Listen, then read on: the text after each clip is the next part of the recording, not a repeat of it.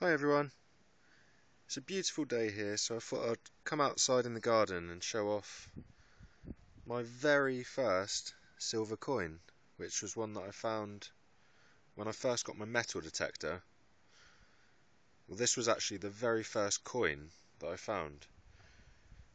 You would have thought the first coin would be like a modern copper penny, but no, it was a 1923 mercury dime, which really surprised me.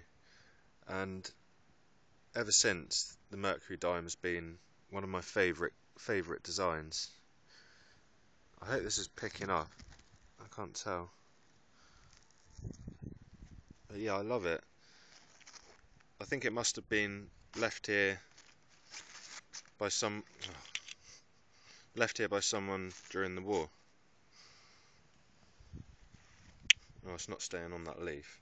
Anyway, this is my pumpkin as well, which I thought I'd show you.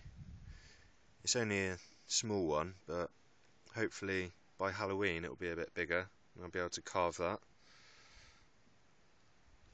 Hasn't gone orange yet. I think it's just about to start turning orange.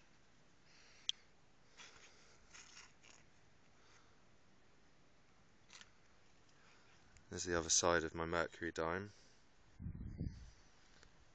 Not in the best condition, but it's alright. And I don't think you can see in this light, but the coin has a beautiful pink toning on it. Really nice. So that was the coin which got me into stacking, really. And it was the first coin I found metal detecting, which really got me into the hobby. So yeah, hope you enjoyed. Thanks everyone.